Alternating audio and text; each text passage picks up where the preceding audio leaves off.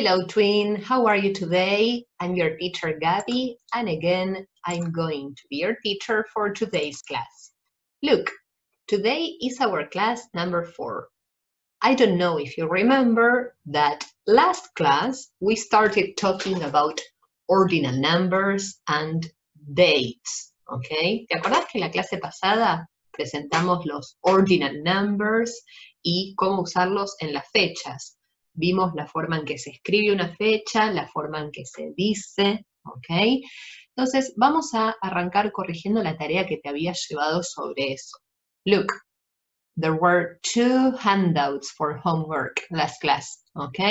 Let's start checking this, the one called, do you remember this?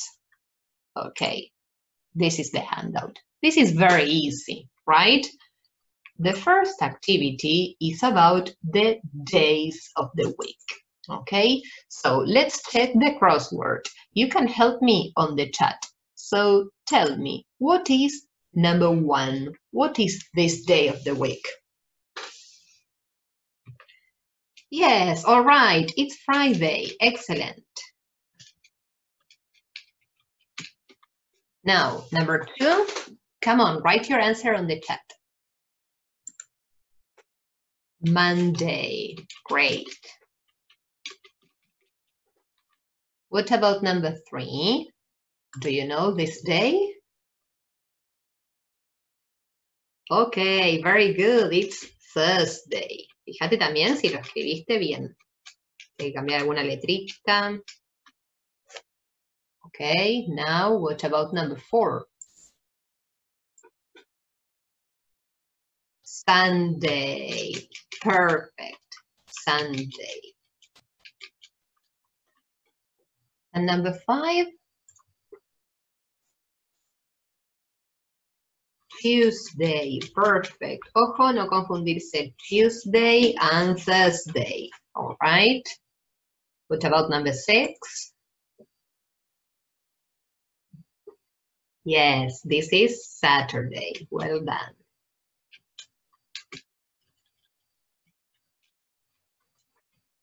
And finally, what about this, number 7 here? Do you know? What day is it? Yes, Wednesday. Otro que cuesta escribir a veces. Okay. Now here we have a calendar, a diary, and we have to put the days of the week in order. Los vamos a poner en orden, ¿sí? En el orden en que transcurren estos días en una semana. So the first day of the week is Monday. Now, can you help me? Tell me the next. Yes, Tuesday. Next.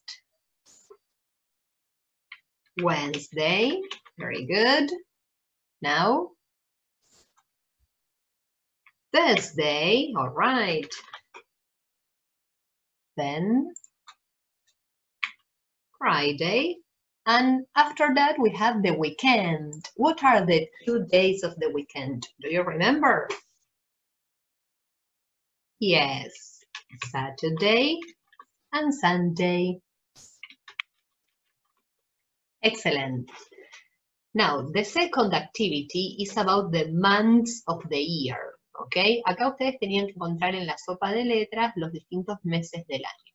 Yo ahora ya se los traje resueltos. Si estuviéramos en un aula, ustedes pasarían el pizarrón a marcarlo, pero ahora para corregirlo fácilmente, te puse la solución para que puedas comparar con lo que vos marcaste en tu propia hoja. Igual era buscar los meses del año, o sea que si encontraste los 12, sabés que lo tenías bien. Okay, we have the example here of January. Then we have September, June, November, August, April, February, December, July, October, March, and May. Quizás los diagonales estaban más difíciles de encontrar. Okay, don't worry. Now it's ready. Okay, and now we have to check the next handout that also was homework for you. It's about dates. Esta era la otra fotocopia que se habían llevado como tarea. Okay, so let's check it. Remember, you can use your green pen. And let's see activity A. Complete with the months and their position in the calendar. Okay, es la posición en el calendario que tienen los meses del año, ¿sí? ¿Cuál es el primer mes del año, el segundo, etcétera? Eso es lo que estamos expresando acá. For example, February is the second month. Okay, now help me on the chat. Come on. Can you read number 2? ¿Cómo les quedó esto? Primero el mes. Okay, October. Yes, very good. And what month is it? Yes, October is the 10th month. And we can write that like this too. Acuérdense, tenemos que seguir el modelo que tengo arriba en el ejemplo, ¿sí?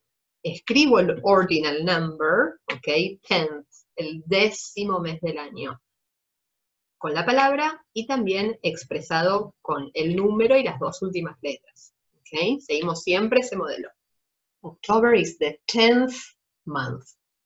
What about number 3? Can you write your sentence on the chat, please?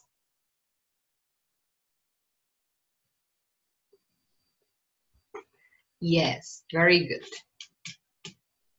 December is the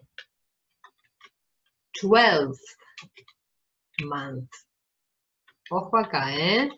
No sé si te acordás que el número 12 tenía que transformarse. Además de la TH, las últimas dos letras del número 12 cambian por una F para el ordinal number. Era una de las reglas de ortografía que vimos la clase pasada.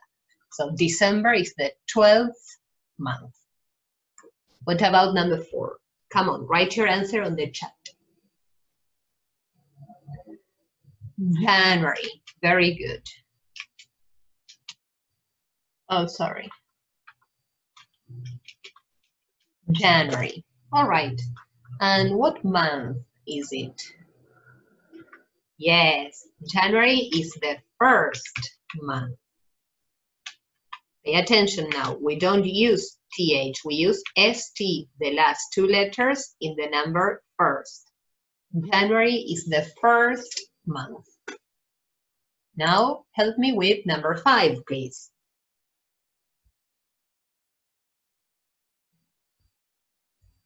November, very good.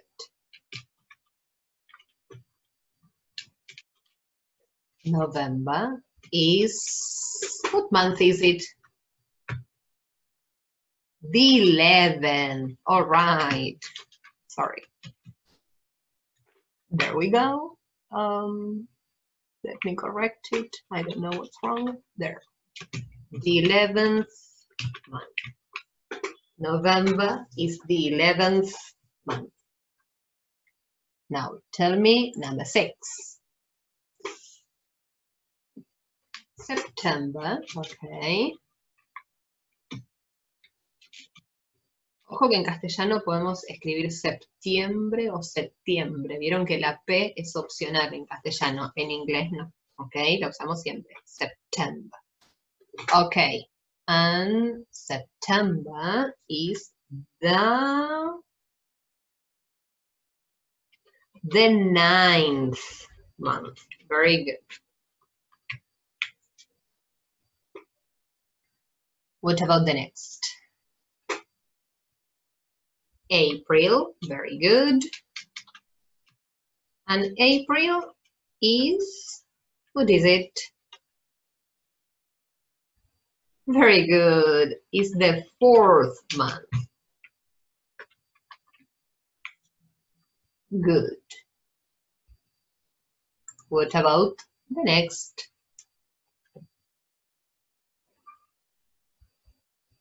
August. Good. This is August. And August is good, the 8th month. Okay, the 8th month.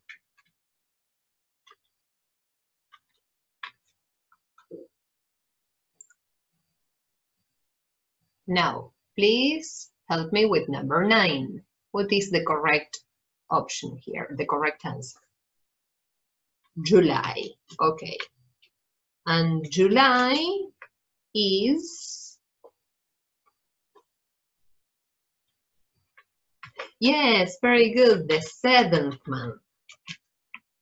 The 7th month. What about this one? The next. May. Okay. And May is the 5th month. Very good.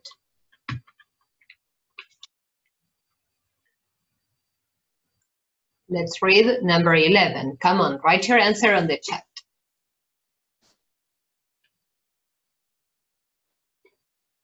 Yes, June. Now, what month is it? Good. June is the 6th month. And the next, the last one,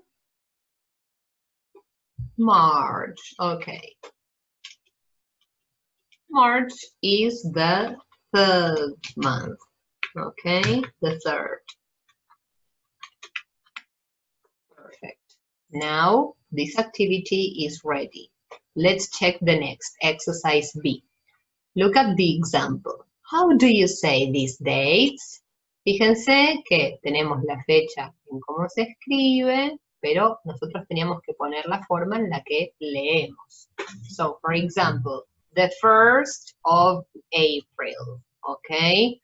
O en realidad, yo acá le haría una pequeñísima corrección y como pusimos primero el mes, April, me parece más correcto si ponemos April the 1st, ¿ok?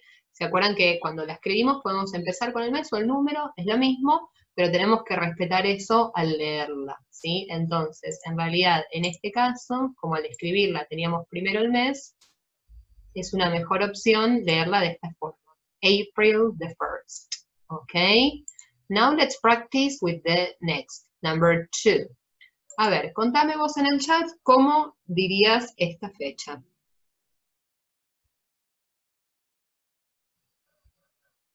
Yes, very good. February the 2nd. Okay, this is the correct way to say the date. And we need to use the letters N, D here, okay? No te olvides de eso. Quizás muchos de ustedes se acordaron de escribir la frase, pero se olvidaron de poner las letritas que faltaban al lado de cada número. Eso también hay que hacerlo. Cuando yo escribí la frase usando el ordinal number, me concentro en las últimas 2 letritas y son las que agrego acá junto al número. ¿Ok? Now, let's check the next, number 3. How do you say this date? Come on, write it on the chat. Very good. November the 3rd. And now we need the letters RD, right? RD. Great. Help me with number 4 now. What day is it?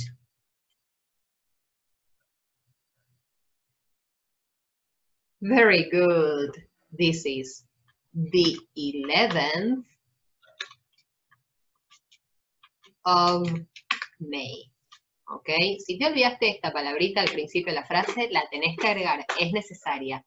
Esta palabra the y la palabra of, te recuerdo que no se escriben, pero sí se dicen. ¿Ok? Si yo leo la fecha sin incluir alguna de estas palabras, está mal leída.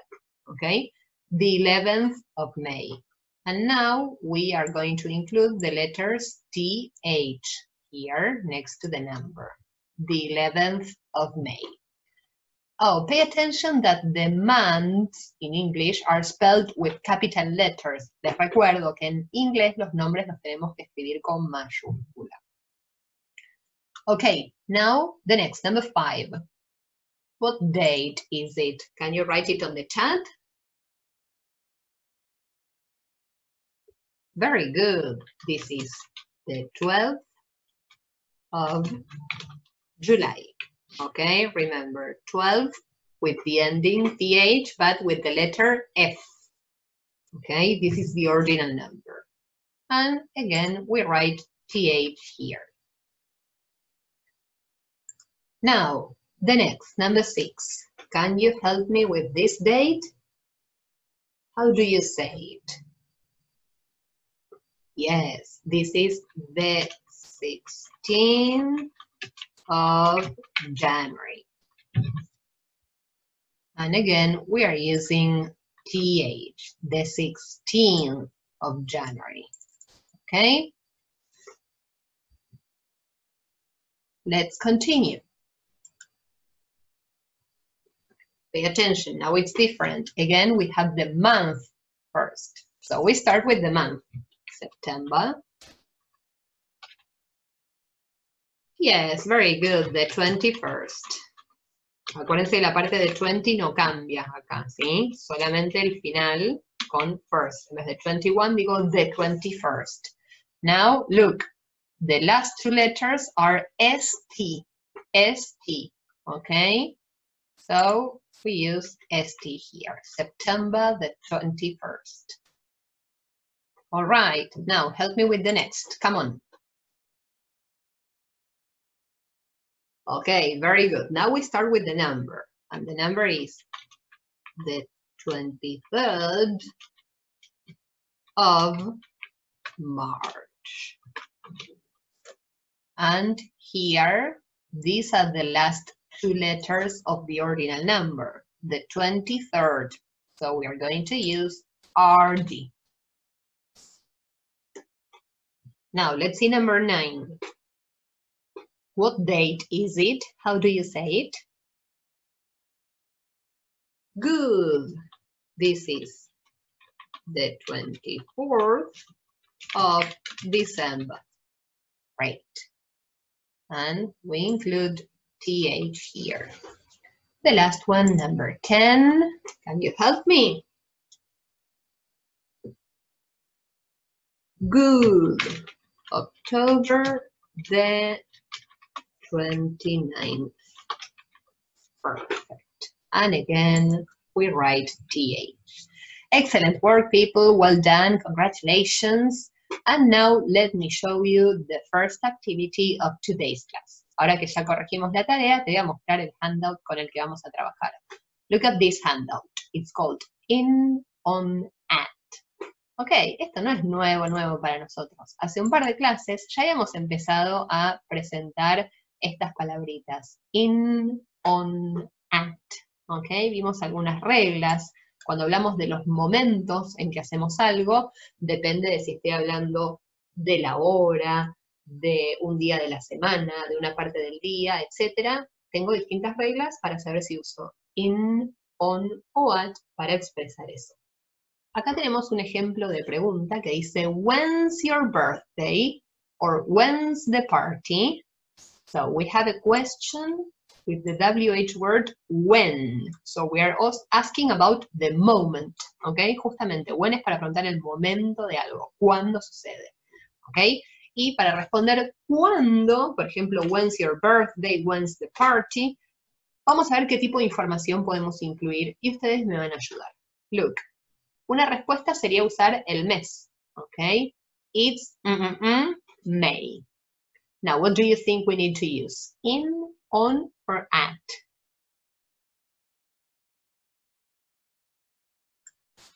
Okay, we use in. Esta todavía no la sabían quizás ustedes porque no habíamos hablado de los meses del año hasta ahora. But yes, we need to use in. It's in May. Okay, we are using a month of the year. Now, look at the next. It is winter. Winter is a season. And what do you use to talk about seasons? Do you remember? In, on, or at? Yes, it's in. Again, very good. Now, the afternoon. It's a moment of the day. Now, what do you need? In, again, very good. To talk about moments of the day, we use in. It's in the afternoon. Now, here we have a date, May the 8th. Ok, si digo la fecha exacta, no es lo mismo que decir solo el mes. Ok, para decir el día exacto vamos a usar on. Okay, it's on May the 8th. It's a date. Date, acuérdate, es la fecha, con mes y día, todo. Now, look at this. Thursday this year. Thursday, it's a day of the week. What do you use to talk about the days of the week? On, very good.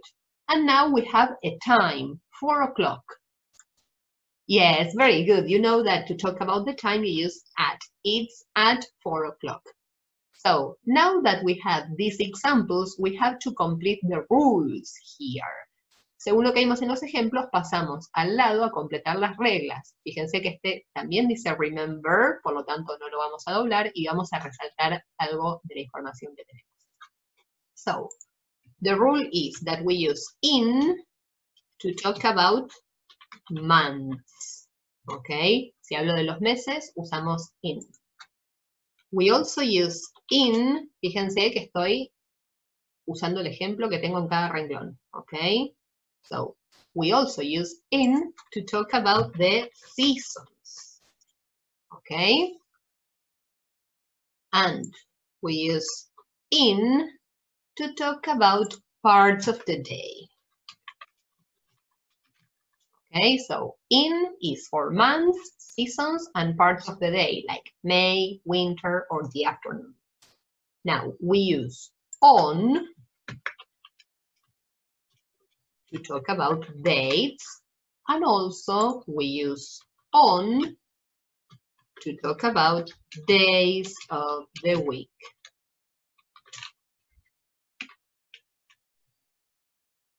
Yes, on is for dates and days of the week.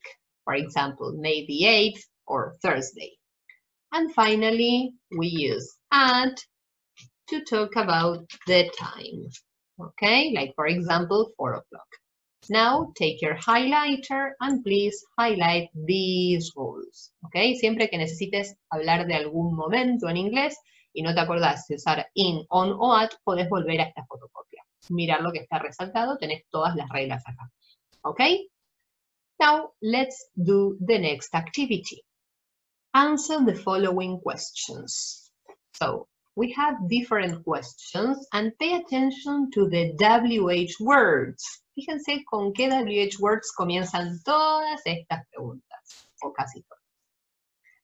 When, yes, when está en prácticamente todas y la number 4 dice what time, ¿ok?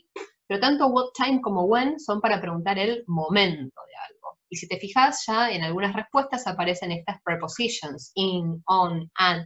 Entonces vamos a ir viendo según lo que nos pide cómo construimos las respuestas. Te aviso, algunas de estas van a ser personales, es decir, no vamos a tener todos lo mismo. Yo te voy a dar algunos ejemplos míos, pero vos vas a ir escribiendo con tu propia información. Por ejemplo, la primera, when's your birthday? Fíjate que empieza con it's on. Ok, si usa on, no puedo decir solamente el mes. Fíjate que para hablar de los meses, usamos in, ok, pero ahora yo tengo on. Por lo tanto, voy a decir el mes y el día, la fecha exacta, the date. Ok, acuérdense que on es para dates o days of the week. Ok, so here we use a date. When is your birthday? Ok, my birthday is on the 18th of November. Que también lo puedo escribir, my birthday is on November the 18th. Ok, de las dos formas lo podíamos escribir. Este es mi ejemplo. Obviamente vos no copies el mío, complétalo con tu cumple. When is your birthday? Now, when is Mother's Day? Acá sí tenemos todos lo mismo, ¿ok? Mother's Day, el día de la madre. Y acá no tengo on, o sea que no voy a poner la fecha exacta, tengo in, ¿ok? We can use a month of the year. Do you know when is Mother's Day? Okay, let me help you. Mother's Day is in October. Okay, acá sí todos ponemos lo mismo porque a todos nos cae en el mismo mes el Día de la Madre. It's in October.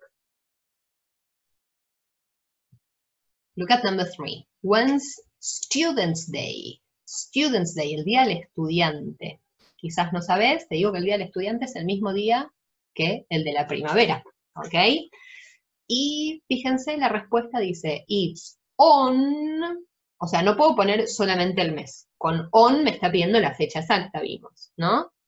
Ok, por si no lo sabes, yo te digo, en castellano primero, que el día del estudiante o de la primavera es el 21 de septiembre, ¿ok? Ahora, ¿cómo puedo expresar eso en inglés? Yes, very good. It's on the 21st of September. ¿Ok? Fíjense cómo lo escribí, así como lo ven. Ustedes también lo tienen que escribir así, pero al leerlo yo dije, it's on the 21st of September. Usé esas palabritas que no escribimos, pero que sí las decimos al leer la fecha. Or you can also say, it's on September the 21st. Okay? The two possibilities are correct. Now, what time is the class? Okay, what time? It's at, okay, the class. Tu clase de inglés en Oxford, yes? What time is it? Okay. Bueno, acá depende de ustedes. Yo acá estoy grabando este video para todos los grupos de Tween y cada uno viene en un horario diferente, ¿ok? Pero no tengo que poner ni el día de la semana ni el momento del día, solamente la hora. What time is the class? For example, at 3:30. At 5 o'clock. You write the time, la hora en que empiece tu clase. Ahí te puse un par de ejemplos. Okay, now, number 5. When do you see lots of flowers? When do you see lots of flowers? Me pregunta, ¿cuándo es que veo muchas flores? No puedo hablar de días de la semana, no es que, los lunes veo flores, no, ¿ok? What do you think? Yes, it's about seasons. En realidad se refiere a un momento del año, en qué estación. Y las flores siempre las asociamos a la primavera, ¿no? Entonces digamos eso, en primavera. Si voy a hablar de seasons, remember we use in to talk about seasons. So we start the answer using in, okay? And what's the English for primavera? Spring. Yes, in spring. Very good. You see a lot of flowers in spring. Okay, now when do you wear a jacket, a scarf, and gloves? In spring? All these clothes. A jacket, a scarf, gloves. Si no te acordás, scarf era la bufanda, gloves los guantes. Es ropa de invierno, claro. So now we write in winter. ¿Ok? En estas vamos completando todos lo mismo, ¿sí? Hasta ahora, de las que leímos, las personales serían la number 1, la number 4. Ahí van a tener distintas respuestas. Let's continue. What time do you start school? Okay, look, again, a question with what time, like number 4, right? And this is about your school. Cada uno de ustedes empezará las clases a un horario diferente. Lo que todos sabemos es que nuestra respuesta sí va a empezar con at, porque me pide justamente la hora. What time do you start school? At, for example, 8 o'clock, 8:30. The time you start school. Yes, esta de recién también es personal, cada uno va a poner su propia información. And look at number 8, la siguiente también es personal. When do you have maths at school? When do you have maths at school? Maths es la materia, es matemática, ¿ok? Y la respuesta usa on. Look at the rules. On is to talk about dates and days of the week. No voy a hablar de una fecha exacta, porque no es que un día en el año tengo matemática. No, tengo varias veces por semana seguramente. Entonces vamos a usar days of the week, acá que tenemos on, ¿ok? I'm going to give you an example. On Monday and Friday. Y si vos tenés matemática más de 2 veces por semana, podés agregar al costadito otros días, o podés elegir 2 días que tengas esa clase y mencionarlos acá en el espacio que te da. Acuérdense entonces, estos son ejemplos que yo puse, pero cada uno arma su respuesta. Now, when do you do your homework? When do you do your homework? Esta es un poco más libre, también es personal, creo que todos entendieron, nos pregunta cuándo haces la tarea, no dónde, ojo, cuándo. Entonces, acá depende, porque si hablas de días de la semana, no sé, si vos siempre haces tu tarea los viernes, vas a poner on Friday, por ejemplo. Si querés hablar de un momento del día, vas a poner, por ejemplo, in the afternoon. Quizás tenés un horario, at 4 o'clock, ¿ok? O querés hablar del fin de semana, ¿sí? Eso fíjate, cómo armás vos la oración según lo que vayas a contar, ¿sí? Si es un día a la semana, un momento del día, una hora, ahí prestas atención, usar at, on, in, ¿ok? And finally, number 10, also is a personal question, otra que también vas a poner con tu propia información. When do you play sports? When do you play sports? ¿Cuándo hacemos deporte? De vuelta, igual que en la anterior, va a variar según si quiero decir un día de la semana, con on, un horario, un momento del día, sino at the weekend, yes. Fíjense qué corresponde usar según la respuesta que van a armar. Well, now I'm going to tell you about today's homework. Look, you have an online practice called Dates and Prepositions, in, on, at. Let's see. Activity A. Write these dates in the way we say them. Ok, tengo las fechas en la forma en que se escriben, pero al lado tengo que poner la forma en que la leemos. Por ejemplo, si tengo escrito esto, se lee the 5th of May. Primero usé el día y después el mes. En cambio, si el orden fuera al revés, esta fecha la leo October the 4th. Ok, teniendo eso en cuenta, vos vas a escribir los demás. Recordá no ponerle un punto al final acá, ¿sí? Solamente la frase con la fecha en la forma en que se lee, la que decimos en voz alta. Then, activity B, read the sentences and complete with in, on, or at. ¿Ok? En cada caso, pensá sobre qué estás hablando, a ver si vas a usar in, on o at. ¿Ok? Este es el online practice que se llevan hoy como homework. Now you're going to continue the next part of the class on Zoom with your teacher. Bye bye, tween. See you next time.